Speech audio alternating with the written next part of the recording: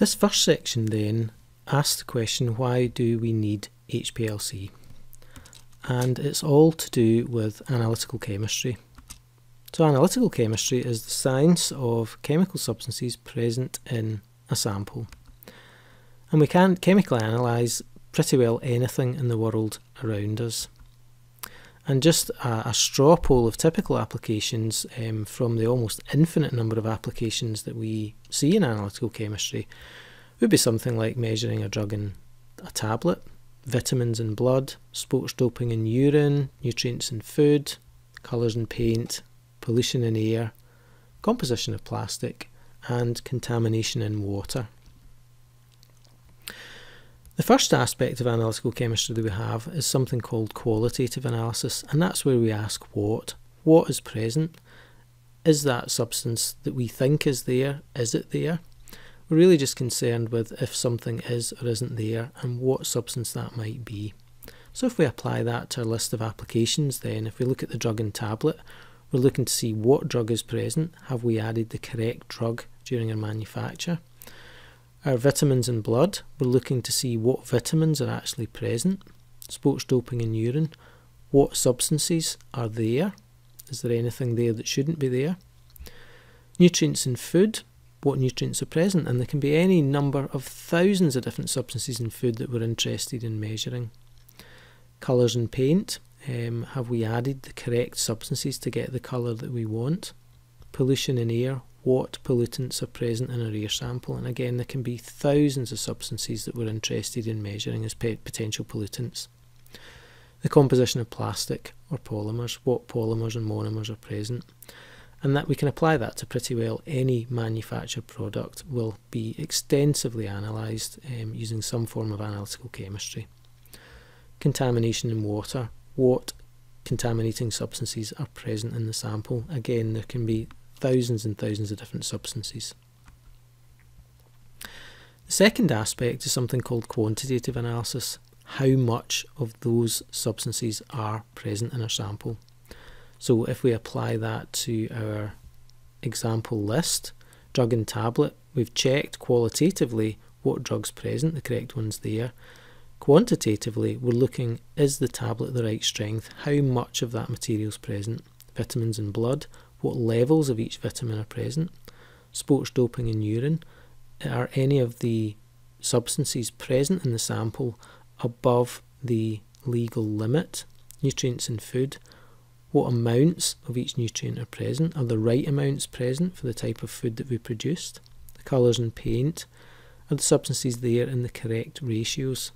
Pollution in air, we've looked at what pollutants are there, we're then measuring quantitatively, is there anything there at harmful levels that we should be worried about? Composition of plastics, is the polymerization process complete? What's the ratio of monomers to polymers? How much of the accelerants and things like that are left present after the reaction? And contamination in water, we've identified qualitatively what compounds are there. Quantitatively, we want to know how much, what levels of each substance is there, and are they above any limits that we should be paying attention to, that would mean that we would have to then do something about the sample from the environment. Everything that we analyse will be in some kind of mixture, and that can be a complex mixture, something like blood or food or environmental samples, or it can be something on paper that's very, very simple, a very pure substance. Our substance of interest will always be present with other compounds, other substances. And even very pure substances usually contain very small amounts of impurities, and quite often we want to measure the amount of the impurities and look at what impurities are there.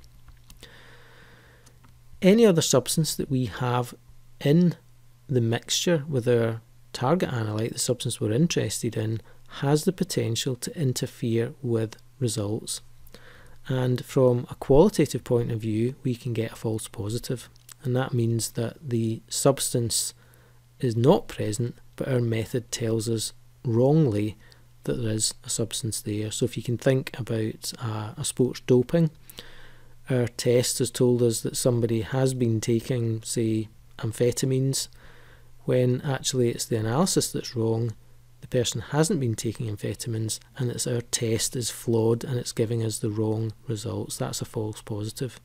False negative is the opposite of that, where the substance is present in the sample. So again, if we look at sports doping, somebody has been taking something they shouldn't be taking, but when we perform the test, it's not performing correctly and it doesn't pick up that substance that's present in the urine, and that would be a false negative.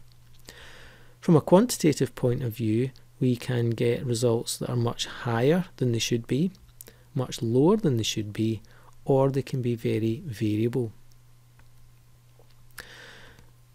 We have a big enough job to deal with substances that are present in the mixture for our samples. What we certainly don't want to do is to introduce additional substances via any reagents that we use to actually do the analysis. And this is where water starts to become very important, and we're going to look at that through the remainder of the training today. The higher the number or the greater the amount of our other interfering compounds, then the much greater the risk of interference. So if we then apply this to our table and look at what potential interference would be present in each of the applications that we've considered, the drug and tablet, the other substances that are likely to be there will be things like excipients and degradants. Any one of these can interfere with the results we get for our main target analyte. Vitamins in blood, there are thousands of other substances in blood. Again, any one of them can cause an interference. Urine samples for sports doping, any biological sample usually has hundreds if not thousands of other substances, very, very complex mixtures. Food, again, a very complex mixture. There are thousands of other substances present in almost any food sample. Colours and paint, it's not just the colours that are going to be in there, there's going to be all sorts of other substances to actually form the paint mixture itself, and the colours might actually be there in relatively small amounts. Pollution in air, there will be lots and lots of other substances in there other than just the particular pollutants that we're interested in measuring. Composition of plastic, again, we might be just looking at the polymers and the monomers, but there will be many, many other substances in there. There'll be colorants, there'll be accelerants, there'll be all sorts of things in there, all of which have the potential to cause interference. And certainly contamination in water, if it's things like river water or slurry, something like that, our analyte, we're looking at very, very small amounts of potential contaminating compounds, but there'll be thousands of other substances there at much, much higher levels than the substances we're interested in. We need a way of analysing a sample that actually separates our target analyte out from all the other potential interference that is present, and these are things called separation techniques. And for accurate qualitative and quantitative analysis, we need to be able to separate the mixture out and ideally isolate the compound that we're interested in measuring. HPLC, high performance liquid chromatography, is a very, very high performing separation technique, and we analyse our substances in the liquid phase. It's very high resolution. It has the ability to separate out lots of substances of very, very similar chemistries. And it's also very, very sensitive. We can detect, in many cases, at least nanogram per mil concentrations of our analyte.